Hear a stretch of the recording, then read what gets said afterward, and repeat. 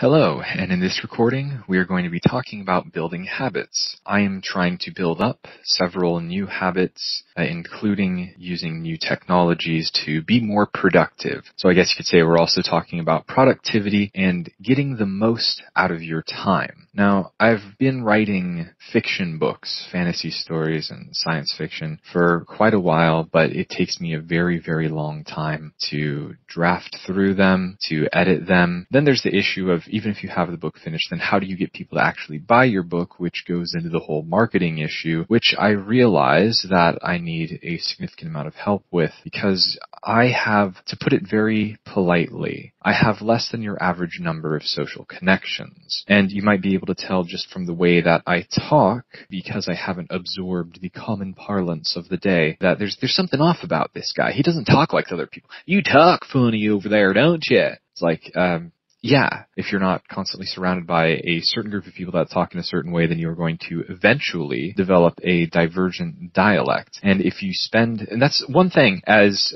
someone who writes a ridiculous amount, like for several years, I had written more words than I had spoken, just because of how often I would write and how relatively little I would just engage in socialization for socialization's sake. The point on that is this is a really odd situation where I have a lot of public speaking experience, professionally speaking, but not so much in terms of private socialization. Just saying, the way that I speak because of my experiences has developed into a unique voice, and part of that development of having a unique voice as a writer comes from writing so much. If you want to get good at writing, just write a whole lot.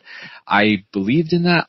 It teaches you technique, but you're not going to make money off of stuff that isn't published. And that's why I put forth a fair amount of money into a program for marketing and publishing. I bring that up because as part of this marketing and publishing thing, you have to think of, well, what is your brand? How do you brand you as a writer? What's your shtick? What's your stick there, guy? So what do you want to be known for? And I do have a handful of, it's not even drafts. It was like rough outlines of different concepts I wanted to convey in terms of language learning. I can talk about language acquisition, language learning, and educational techniques on end for a really long time. And I have a much higher rate of production in terms of words per minute and in terms of being able to edit things and being able to rearrange matters around, because in a fiction story you need to follow a timeline, basically. You need to make the events happen in an order that makes sense. When you have content for nonfiction, when you have content for explaining what are the processes of education in learning a foreign language with a significantly different writing system like Japanese, then the different parts of that book, which you don't have to follow a timeline, you just have to follow a logical organization of groups of ideas so that you present the simpler ideas at the beginning, and then you build up to more complex ideas later on. So with marketing, you have to figure out what's your brand, and I figured what I can talk about for a great deal on end, which I can create so much content from, is education, language acquisition, becoming a polyglot effectively. And that's the real heart of this conversation here, is how do you effectively learn a language? I'm not going to go into that so much here, but this is more of a very vague view of we want to be effective with our use of time. So in building up my habits for becoming a more effective person, I had to realize that I'm more effective at producing books to market when I am writing about the educational material for language acquisition. I need to get that out of the way. That's a good foot in the door of things that I can produce quickly, and I would have a couple of books in that line that if this first one doesn't work out well, I can try again with another. If that one doesn't work out well, I'm sure I'll be able to make a third book. So I want to share a quick thing. When I decided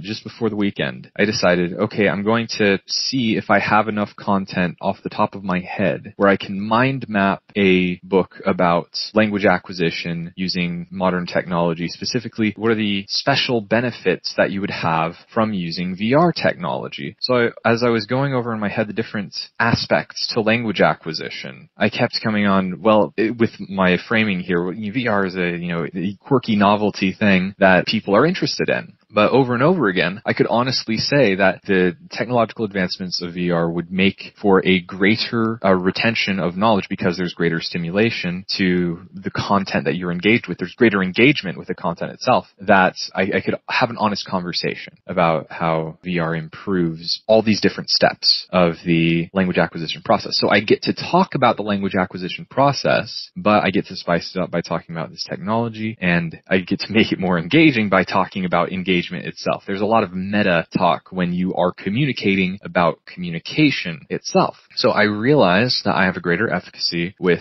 being able to make these nonfiction books. And I also realized after doing some sessions with voice to text that I am much, much faster when I am able to speak things out than I am even at the height of writing. Because I've been writing for so long, I have kept writing logs for how long was I writing for, how many words did I write in that session, and I also have a couple of headings, like if this was editing a draft, if this was a first draft, if I was doing dialogue, if I was presenting a logical argument, where if I have to be like really precise with logical argumentation, that is the longest. I have about 7 words per minute, which that's like really, really slow, but that's because you have to be really precise when talking about something so deliberate like that. I don't think that is a very effective way to write to market. It's a very honest way. That brings up another issue, is that writing logically and deliberately is very difficult, and so there aren't many things that are published that have that very precise mode of thought put into them. It takes a very long time to edit them as well. So let me go through some numbers. It's 7 for the hardest form of, like the highest form of very, very dense writing.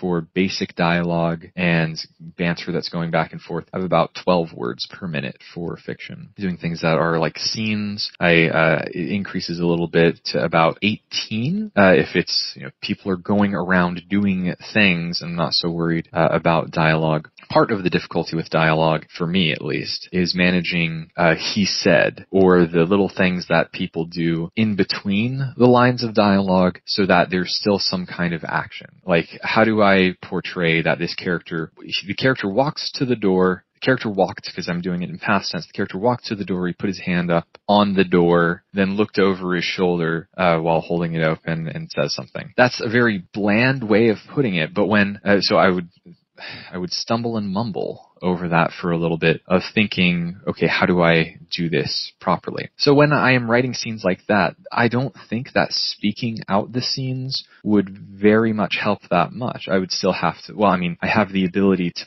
pause these voice to text recordings so that I could think through, like, okay, and then the words come to me of how I would describe that verbally. What I'm ultimately trying to do is I'm trying to move from writing my text to speaking my text, but I recognize that is a different skill. I do have experience with being able to explain things verbally. I've had to do that a great deal in my job as an English teacher, and explaining how does this grammar work, or not necessarily explaining, or even just telling a story and then embellishing on it to give a greater description so there's more exposure to English. Being able to think of things to talk about in English that are engaging for my students basically was my full-time job. I haven't done a massive amount with recordings. I have done lots of voice recordings before that I gather my thoughts about one thing or another. I've done a significant amount of voice recordings with Japanese and then with English, and then translating things over to myself for making notes for sentences that I want to expand on, and of course checking my pronunciation, or mentioning a sentence and then going into like the grammatical details that I need to look up, like, what does this mean? Why is wa used at the end of the sentence here? I don't understand that. Like making mental notes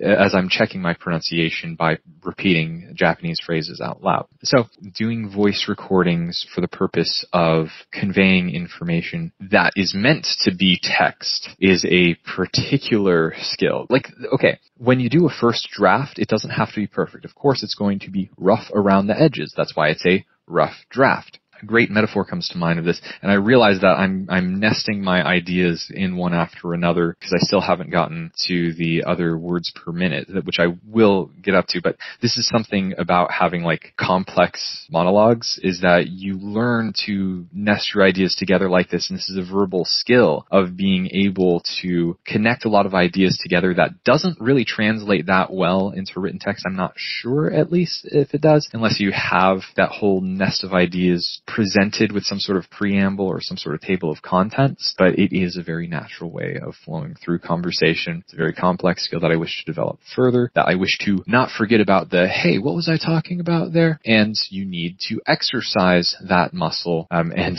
because I've been writing a lot about communication and learning a foreign language, I have become even more aware of the necessity of different kinds of exercises for different kinds of communication.